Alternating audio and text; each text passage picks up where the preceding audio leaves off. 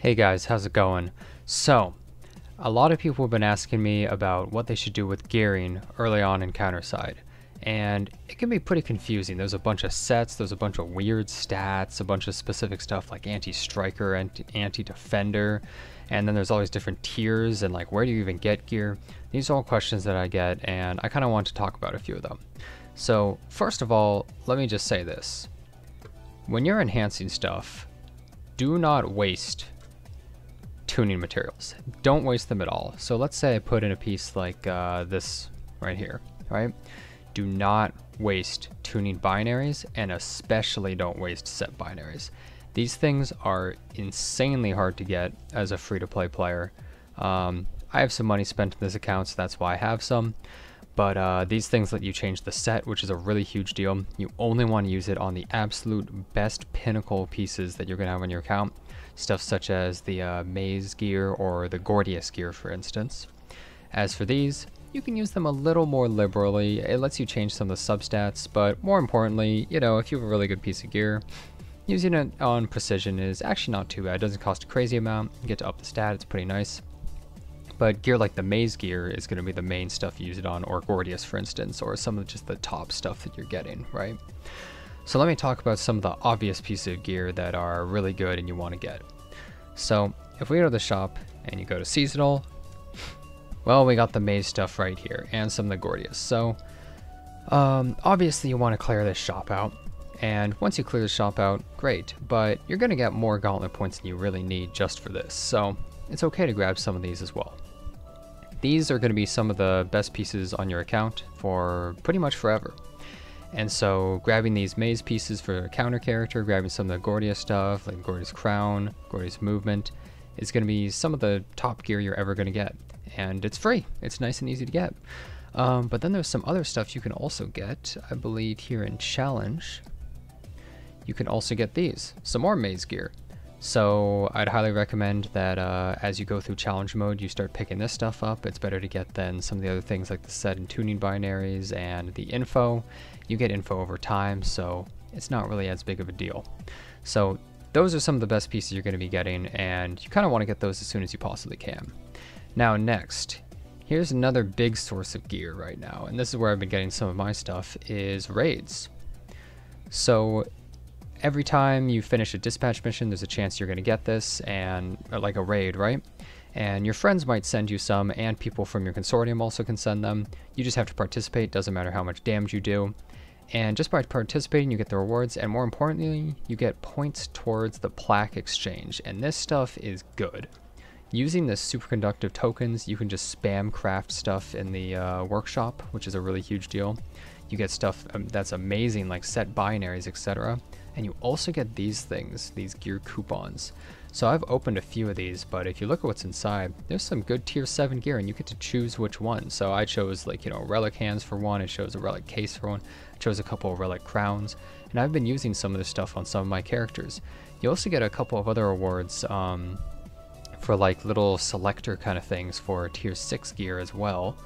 I have a couple right here. I've just been holding on to these because I don't know exactly which one I want to grab. I'll probably grab one when I realize like maybe I need a bunch of crowns or something. So I'm just kind of holding on to these right now. I'll probably use them at some point in the near future. So those are some of the main sources of gear, but there's a bunch of other stuff you need to do. So first of all, where are you using most of your Eternium here, right? Like, where is it going? Well, when you're done with all the little extra stuff like events, you've done your little side story stuff, well, you gotta hop in here to get some gear. Gutter Rat Extermination here is what a lot of people farm. It gives you a ton of these, and you go to the workshop and you spam craft. This is where you're gonna get a lot of gear that's like filler gear for a lot of characters, but also just maybe you have like 3 pieces of really good gear and you get a 4th piece that completes the set that's like pretty decent, and you're going to be getting lots of tier 5 gear stuff from this as well. Now let's talk about what makes a piece of gear good. What do you want to do as a newer player? Well, when you're a newer player, sets like attack set and stuff like that can be pretty good, but endgame, what are the big sets?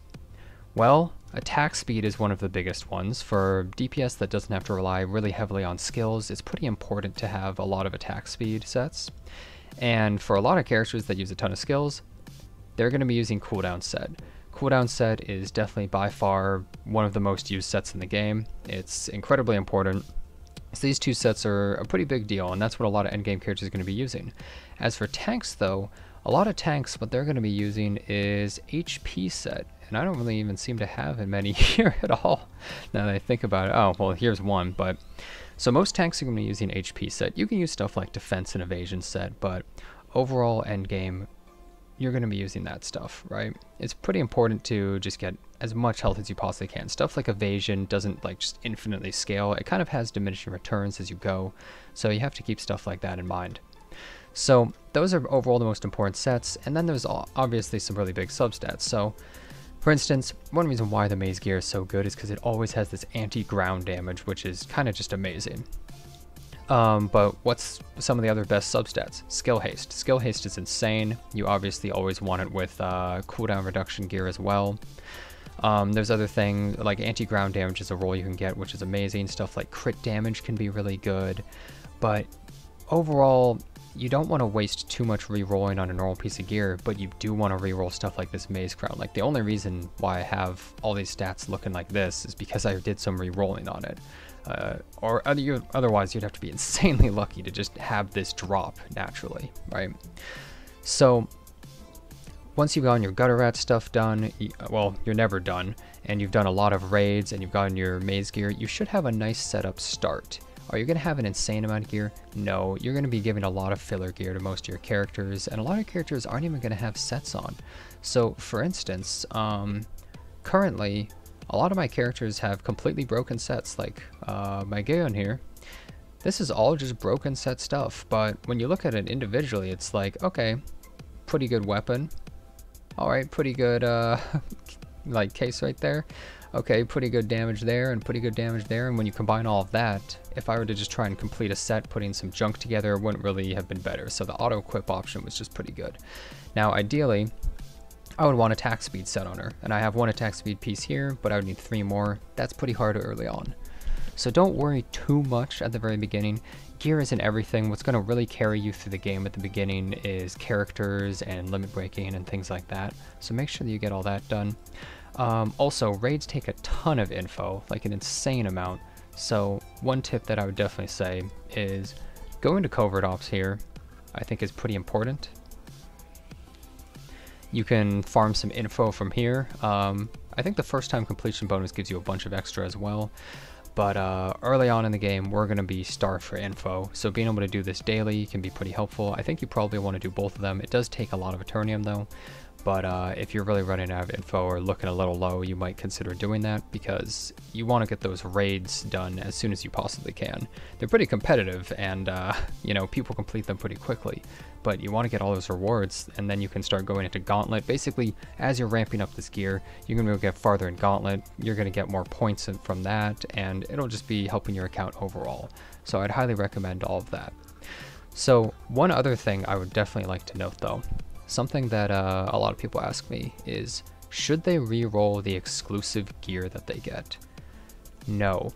So at certain points, events will become available where you can actually farm some of this gear. You can get some points that you can use to exchange this stuff.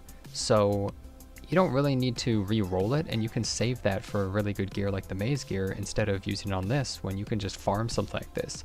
And only this character could use this item, for instance, so it doesn't really matter. If you get a perfect one of these, well, you could have just farmed for it and gotten it anyways, maybe done a tiny bit of re-rolling, rather than you know, starting from scratch and re-rolling everything. It's better to do that on something like a piece of maze gear that can be used on anybody. You can just swap off. Like, what if Zhao Lin gets banned a bunch in PvP? Well, you can't just swap this to another character. So you definitely have to consider things like that. In the future, we're going to be getting other sources of gear, such as Shadow Palace and other things like that. And so gearing is going to change a little bit, but I think overall this kind of covers a lot of the beginner stuff. And I would definitely say be careful with your resources. Don't waste them, because in the future you're going to be wanting to use some of those binaries and stuff like that on some of the really end game good gear, and you'll regret using on some of this just kind of more temporary gear that you might have right now. So definitely be careful about that kind of stuff, and I hope that's helped. If you have any questions, leave them below. And if you like this video, don't forget to leave a like or maybe subscribe to the channel, and I hope to see you guys next time. Thanks a bunch for watching.